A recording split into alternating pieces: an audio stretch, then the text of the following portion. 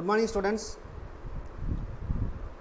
Last class வந்து system உடைய generation பத்தி பார்த்தோம் இல்லையா? Introduction class பார்த்தோம், generation system உடைய generation பார்த்தோம். Next வந்து என்ன பார்த்தோம்? Keyboard, mouse, printers, அதாவது computer peripherals பத்தி பார்த்தோம் இல்லையா? Okay. I hope எல்லாரும் வந்து நல்லா அண்டர்ஸ்டாண்ட் பண்ணியிருப்பீங்க. இன்றைக்கி நம்ம பார்க்க போகிறது சாப்டர் 2 நம்பர் சிஸ்டம். நான் உங்களுக்கு ஆல்ரெடி சொல்லியிருப்பேன், சிஸ்டமுக்கு வந்து நம்ம ஹியூமன் லாங்குவேஜ் புரியாது. அது புரியதெல்லாம் வந்து ஜீரோஸ் அண்ட் ஒன்ஸ். ஏன் அப்படின்னா அதுக்கு வந்து ஃபுல்லாக வந்து அந்த ஜீரோஸ் அண்ட் ஒன்ஸ் வந்து அலோகேட் பண்ணி கொண்டு போகும். ஓகேங்களா? ஸோ அதை பற்றின அந்த நம்பர் சிஸ்டம் எப்படி நம்ம இது பண்ணணும், அதில் என்னென்ன டிஃப்ரென்சஸ் இருக்குது, அது எப்படியெல்லாம் கன்வெர்ட் ஆகி கொண்டு போகுது, அதை பற்றி பார்க்க போகிறது தான் வந்து நம்பர் சிஸ்டம்ஸ். ஓகே, எல்லாம் உங்கள் புக்கை எடுத்துங்க. நீங்கள் புக்கை எடுத்துகிட்டு சாப்டர் 2 எடுங்க. சொல்கிறத லைன் பை லைனாக பார்த்துட்டே வாங்க. Introduction. Data. So what is data?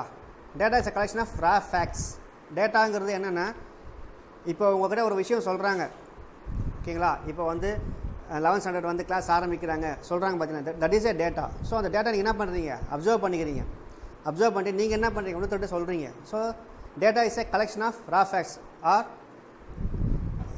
இந்த வேர்டு எங்கேருந்து வந்துச்சு, டேட்டாங்கிற வேர்டு எங்கேருந்து வந்துச்சு, datum. டேட்டம்ங்கிறது collection of raw facts அப்படின்னு சொல்லுவாங்க.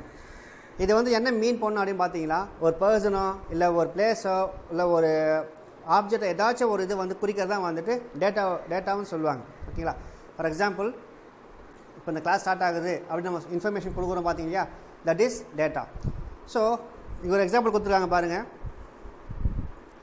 நேம், ஏஜ், கிளாஸ், ஒரு டப்பா போட்டு அந்த டப்பாவில் வந்து நேம்லாம் கொடுத்துருப்பாங்க இல்லையா? ஸோ இதெல்லாம் என்ன பண்ணணும், இதுதான் கலெக்ஷன் ஆஃப் டேட்டான்னு சொல்லுவாங்க. ஓகே,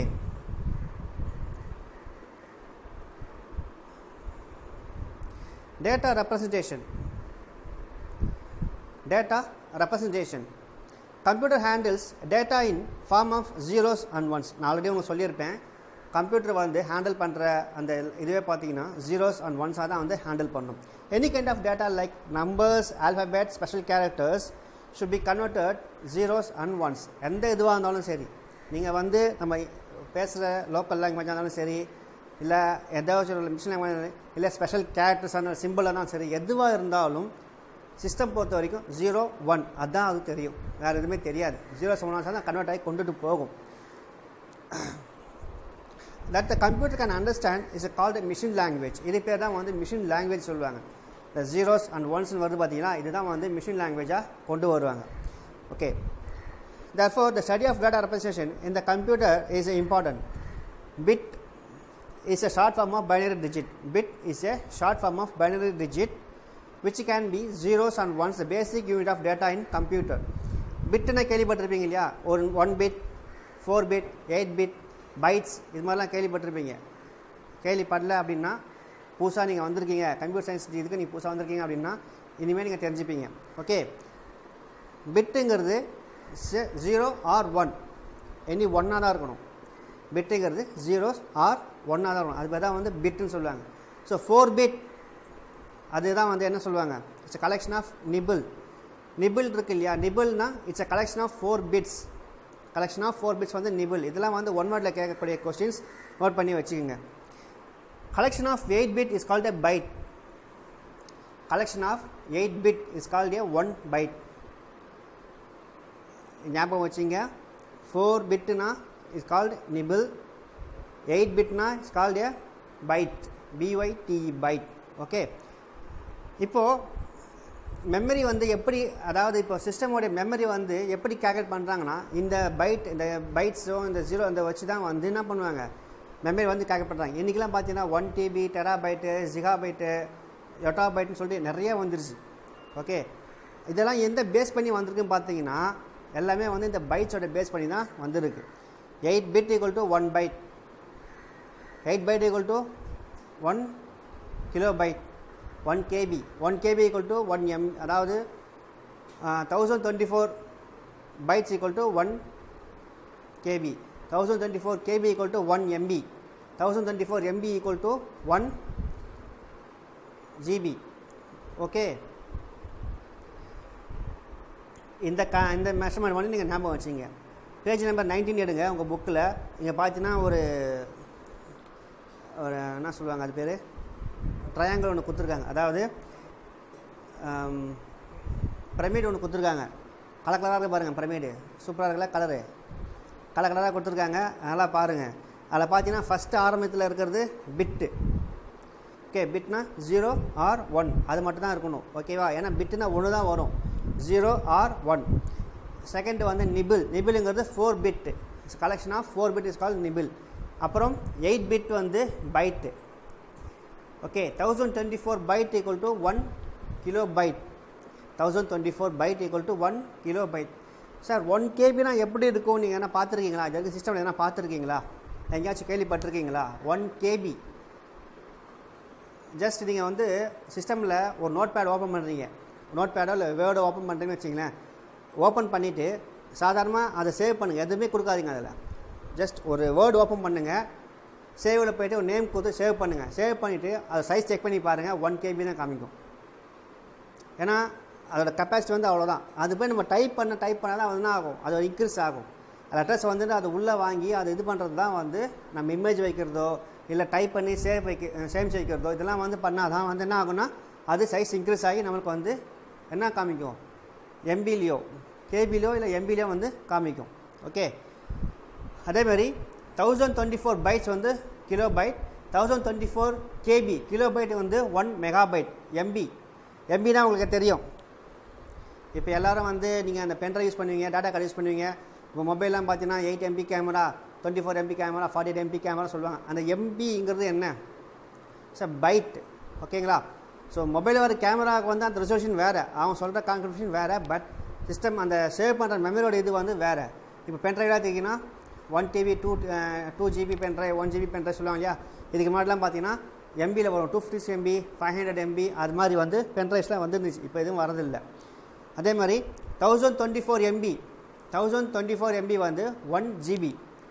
ஆல்ரெடி ஜிபி தெரியும் இல்லையா? இப்போ ஃபோன்லாம் பார்த்தீங்கன்னா உங்களுக்கு வந்து 8 GB ரேம் இருக்குது, 500 GB மெமரி ஸ்பேஸ் இருக்குது அப்படின்னு சொல்லிட்டு புதுசாக வந்துருக்கு. ஸோ இது மாதிரிலாம் அந்த ஜிபிங்கிறது என்னென்னா it's a gigabyte. 1024 MB equal to 1 GB. Okay, அதேமாதிரி 1024 GB வந்து 1 டெராபைட். இது வரைக்கும் டெராபைட் வரைக்கும் வந்திருக்கு. இனி ஃப்யூச்சரில் வந்து நிறைய வரத்துக்கு வாய்ப்புகள் இருக்குது. Okay, computer memory, that is main memory or secondary memory, secondary storage, is normally represented in terms of kilobytes and or megabytes in decimal system. 1 kilo represents 1000, that is 10 to the power of 3 in a binary system. 1 kilo represents 1024 bytes in to the power of 10. இப்போது memory, அதாவது computer memory இருக்குது இல்லையா? Computer எத்தனை வகையான memories இருக்குது? Primary memory, secondary memory. So primary மெமரியாக இருக்கட்டும், secondary மெமரியாக இருக்கட்டும், எதுவாக இருந்தாலுமே அதுக்கு பார்த்தீங்கன்னா ரெப்ரசன்ட் பைட்ஸை தான் வந்து ரெஃபரன்ஸ் பண்ணணும். ஓகேங்களா? கிலோ பைட்டாக தான் வந்து ரெஃபரன்ஸ் பண்ணணும். இப்போது ஃபார் எக்ஸாம்பிள் ஒரு சிஸ்டம் பார்க்குறீங்க, 8 GB ரேம். இப்போ வரதெல்லாம் வந்து லேட்டஸ்ட் வந்து 8 GB மேலே இருக்குது. ஆனால் இதுக்கு முன்னாடி பழசெலாம் பார்த்தீங்கன்னா 1 GB 2 GB அது மேலே நம்ம 500 MB ரேம், 256 MB அந்த மாதிரி ரேம்லாம் வந்து இருக்குது. ஓகேங்களா? எதுவாக இருந்தாலுமே வந்து என்ன ஆகுது, அந்த கிலோ பைட்ஸ் வச்சு தான் வந்து மெஷர் பண்ணி பண்ணுறாங்க. அதேமாதிரி ஹார்ட் டிஸ்கோட ஸ்டோரேஜ் பார்த்தீங்கன்னாலும் 500 GB 1 TB இது மாதிரிலாம் வந்திருக்கு இன்றைக்கி. ஓகேவா? எல்லாமே என்ன பண்ணுறாங்க, அந்த கேல்குலேஷன் கேபியோட கேல்குலேஷன் வச்சு தான் வந்து கொண்டு வராங்க. ஸோ அதாவது 1 கிலோ ரெப்ரசன்ட் 1000 அதாவது 10 to the power of 3 represent பண்ணுவாங்க. ஓகேங்களா? இங்கே டேபிள் பாருங்கள். டேபிள் 2.1 பார்த்தீங்கன்னா உங்களுக்கு வந்து ஒரு டேபிள் அந்த ஃபார்மேஷன் கொடுத்துருப்பாங்க, அதனால் பார்த்துங்க. ஓகே, நெக்ஸ்ட் இந்த கோடுக்கு இங்கே இந்த கோடெலாம் கொடுத்துருக்காங்க பார்த்தீங்களா? த bytes R represent characters in a text. அதாவது ஒவ்வொரு கேரக்டருக்கும் ஒவ்வொரு நம்பர் இருக்குது. இப்போது சாதாரணமாக பார்த்தீங்கன்னா இப்போ நீங்கள் ஏ அப்படின்னு கொடுத்தீங்கன்னா அதுக்கு வந்து ஒரு நம்பர் இருக்குது. அந்த நம்பர் வந்து கன்வெர்ட் ஆகி தான் உள்ளே போகும், டெசிமலாக கன்வெர்ட் ஆகி தான் உள்ளே போகும். நம்ம கொடுக்குற டெசிமல் நம்பர் பைனரியாக தான் கன்வெர்ட் ஆகி உள்ளே போகும். டெசிமல் பைனரி இது பார்த்தீங்கன்னா இனி வரும் இதில் வந்து பார்ப்போம்.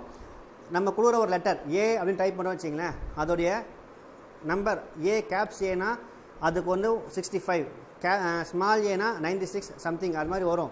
ஸோ இப்போ 65 இருக்கு இல்லையா, ஏன்னு கொடுத்தா அதோட வேல்யூ 65. அந்த 65 என்ன ஆகும்னா பைனரியாக கன்வெர்ட் ஆகும். பைனரியாக கன்வெர்ட் ஆகும்போது ஜீரோஸ் ஆர் ஒன்ஸாக கன்வெர்ட் ஆகி அதான் வந்து என்ன ஆகும், சிஸ்டமுக்குள்ளே போகும். அப்போ வந்து இது ஓகே இவங்க ஏங்க டைப் பண்ணியிருக்காங்கிறது சிஸ்டம் புரிஞ்சிக்கும். ஸோ இதை வந்து எப்படி கண்டுபிடிச்சாங்க பார்த்தீங்கன்னா, இதுக்கு வந்து தான் வந்து ஆஸ்கி கோட்னு சொல்லுவாங்க. இந்த கோடு பேர் தான் வந்து ASCII ஆஸ்கி கோட். ஓகே, இந்த ASCII கோட்னா American standard code for information interchange, ASCII code. இந்த பைனரி பார்த்தீங்கன்னா வேல்யூ, இந்த பைனரியோடைய வேல்யூ பார்த்தீங்கன்னா 0 to 127, 0 to 127 ஸ்பெசிஃபிக் கேரக்டர்ஸ். அதே மாதிரி இந்த பிளாங்க் ஸ்பேஸுக்குன்னு ஒரு தனி, இப்போ பிளாங்க் ஸ்பேஸ்லாம் இருக்கு இல்லையா, அதுக்கு 32 அப்படிங்கிற ஒரு வேல்யூ. அதே மாதிரி நியூமரிக்கல்ஸ் 0 to 48. ஓகே, நெக்ஸ்ட்டு வந்து different types of number system. Okay students, இது வரைக்கும் நீங்கள் பார்த்துருப்பீங்க. எனி டவுட்ஸ் இருந்துச்சுன்னா எனக்கு தனியாக நீங்கள் வாட்ஸ்அப் குரூப்பில் கேளுங்க, உங்களை நான் வந்து டவுட் வந்து கிளியர் பண்ணுறேன். Okay, thank you, have a good day.